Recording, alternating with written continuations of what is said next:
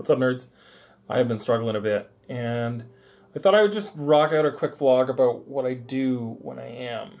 When things get hard, I have 4 rules I have to follow, right? Mandatory, where like, I will constantly remind myself, just do these 4 things. First, don't get fired. This is capitalism. Anything hard that's happening will get way harder if I don't have money coming in. So, gotta make sure to find energy for work, gotta make sure to get to work, do the thing, etc. Go home. You gotta get paid. Right? No matter how hard it is, it gets a lot harder if you can't make rent. 2, stay alive. You can only make it through the other side of anything if you are alive to do so. That means food, water, sleep, and air. That means eating when I'm hungry, making sure that I've got enough to drink, and making sure that the reason why I'm having a hard time isn't just because I'm thirsty and malnourished. Sleeping and recognizing that resting is just as important as sleep, which means as much as you want to like sit up all night because you can't sleep, laying in bed is still going to recharge me more than sitting up. Air, got to get out of the house. Like even just a short walk gets me some distance from like sort of the place where I've been stewing in my troubles, right? Gotta stay alive.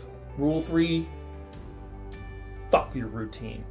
Everything else, workouts, writing, videos, art, streaming, whatever, throw it out the window, right? I don't have time for any of that until I get back on my feet. Or I do have time, but I don't need to hold to my usual schedules. The point is not to shun all of those things. The point is to forgive myself when I fall down on those things. Because otherwise I'll spend so much time trying to catch up that I'm never going to get ahead. Finally, most importantly, the one that I have the hardest time with, lean on people. Know who the people in your life are that you can lean on. Know who you have those kinds of relationships with. Right? We are lifted when we lift each other. And there are people who will be there for you and in your corner to help your shit out. All right? That's everything from late night talks to letting you spend time with their dog to a ride to the grocery store. It's little stuff for them, but it matters, and it's okay to ask. Pride and fear say to isolate yourself, say to handle it on your own, and that shit will kill you.